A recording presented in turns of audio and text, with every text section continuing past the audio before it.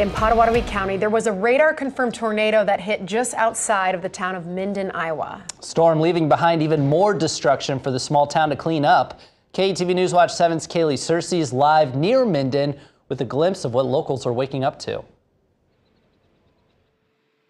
Jack and Melissa, debris just lines the road here. I'm in Shelby, Iowa, about 5 minutes outside of Minden. You can see there's pieces of wood here. I see insulation from buildings. There's also this large side of what could be a grain bin. It could be a silo. There's tile from buildings. There's siding as well. Now, it's unclear if this is from yesterday's radar-confirmed tornado or just blown here following the aftermath of April's tornado outbreak that hit the area. Now, we spoke to a resident who says last night's tornado snapped part of his tree in half. Now, here's video of that damage. The tree fell, and it now covers the roof of the home and part of the front yard, just limbs and leaves everywhere, even destroying part of the fence. But as of this morning, there are no reports of any injuries. There are also crews just down the road working to restore the power to the area.